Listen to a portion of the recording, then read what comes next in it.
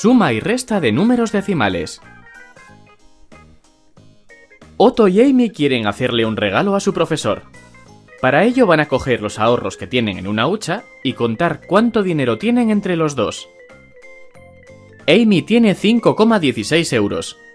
Vamos a representar la cantidad que tiene Amy en esta tabla.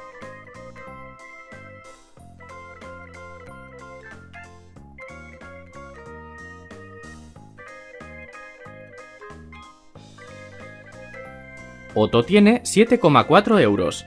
Representa la cantidad de dinero que tiene Otto.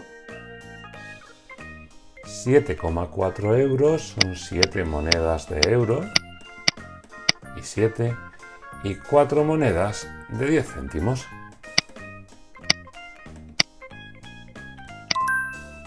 ¡Muy bien! Para poder contar mejor cuánto dinero tienen entre los dos, vamos a poner una tabla encima de la otra. ¿Cuál crees que es la mejor forma de colocarlas?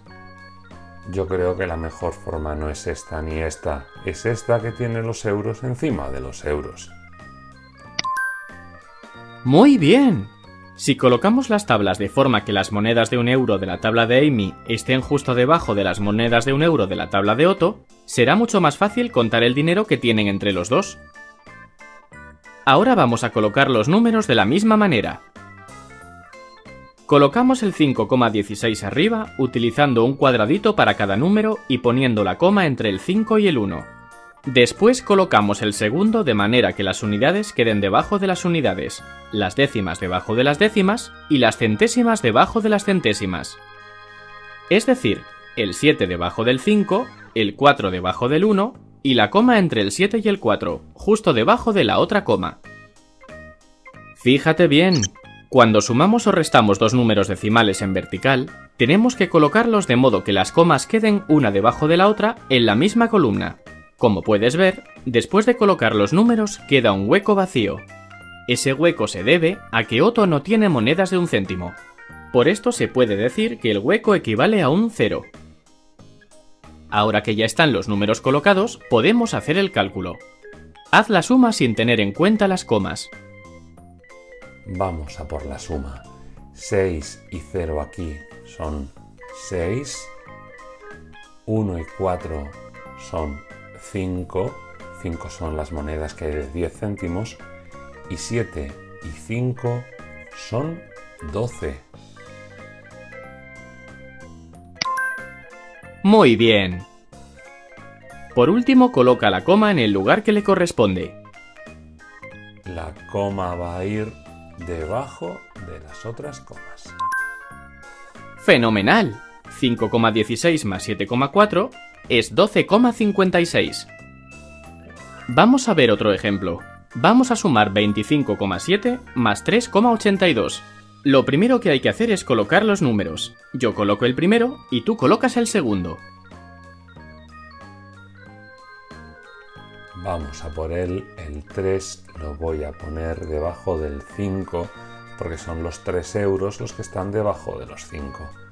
Ahora el 8 debajo del 7 y ahora los 2 céntimos aquí abajo.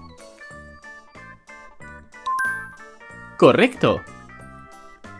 Ahora que ya tenemos los números colocados, vamos a realizar la suma. Primero suma los números sin tener en cuenta las comas. Puedes ayudarte utilizando las monedas si quieres. Hay 2 céntimos, hay 7 y 8 monedas de 10, así que hay 1,50 €, hay 15, porque aquí tendré 1 euro entero hecho con estas 5 y 5.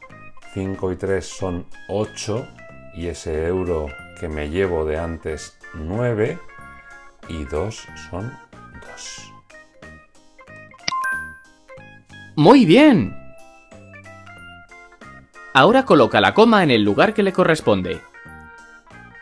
El lugar de la coma es debajo de las otras comas. ¡Muy bien! El número es 29,52. Han decidido que van a comprar a su profesora una caja de pinturas. Recuerda que entre los dos tenían 12,56 euros. La caja de pinturas cuesta 7,5 euros. Vamos a ver cuánto dinero les sobrará después de comprarla. ¿Qué operación tenemos que realizar para saber cuánto dinero le sobrará después de comprar la caja de pinturas? 12,56 menos 7,5. Esta primera. Efectivamente, tenemos que restar 12,56 menos 7,5. Como antes, lo primero que vamos a hacer es restar sin tener en cuenta las comas. Vamos a empezar por la derecha. 6 menos 0 son 6. 5 menos 5 no nos queda nada. Y 12 menos 7 sé que son 5. ¡Muy bien! Ahora coloca la coma en el lugar que le corresponde. La coma va a ir debajo de las comas. ¡Fenomenal! Ahora ya sabes sumar y restar decimales. Sigue practicando en tu sesión.